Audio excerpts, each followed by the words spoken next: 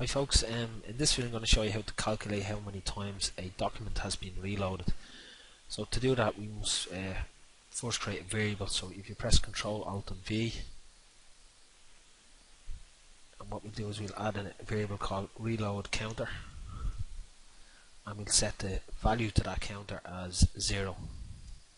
Click OK. And then what we can do is we can go into settings, document properties, triggers on post reload. So after the reload, add an action to that. It's an external action. Set a variable.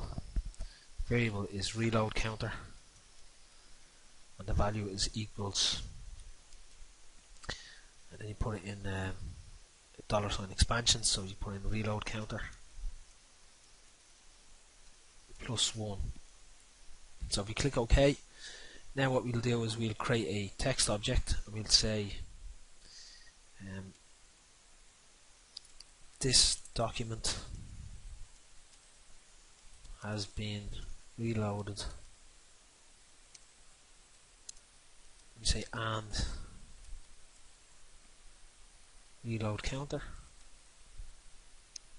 and times,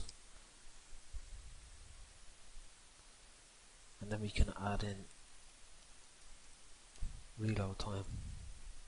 Just put an and after times. So now we click OK. You can say this document has been reloaded 0 times.